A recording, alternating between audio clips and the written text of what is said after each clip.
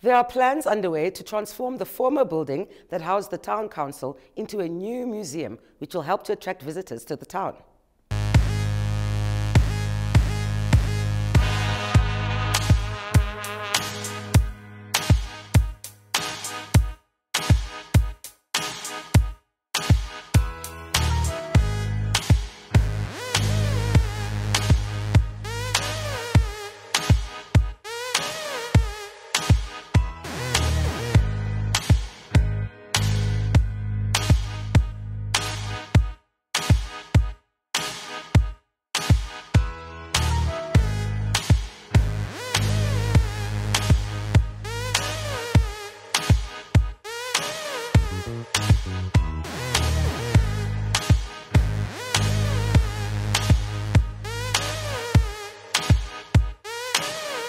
The idea of the museum came about from a Swiss professor who traveled from South Africa doing his personal research.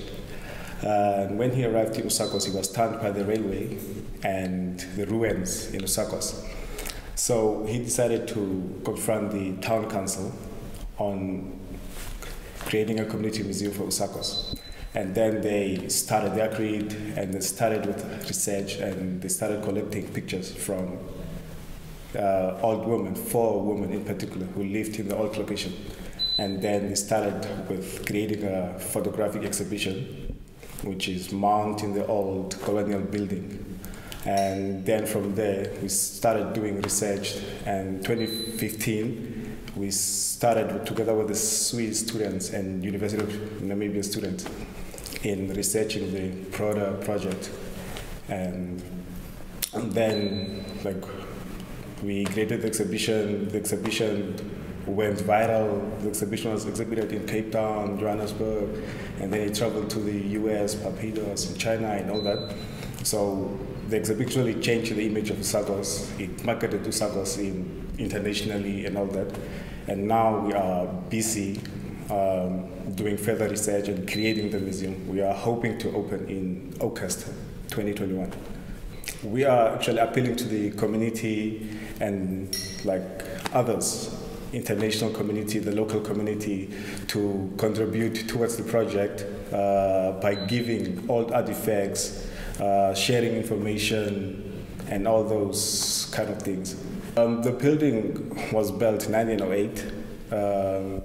It was turned into a national monument in 2018. It actually made the century in 2018. So it's a national heritage for Usakos as well.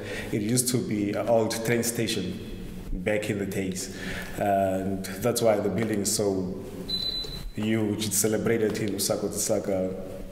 It's like the image of Usakos, together with the water towers up in the Boatop. We are planning on putting in more exhibitions, artifacts, and all that. We'll have a library, we'll have a cafe, we'll have a train in front of the building. There's an old locomotive. We are thinking of placing it in front of the building.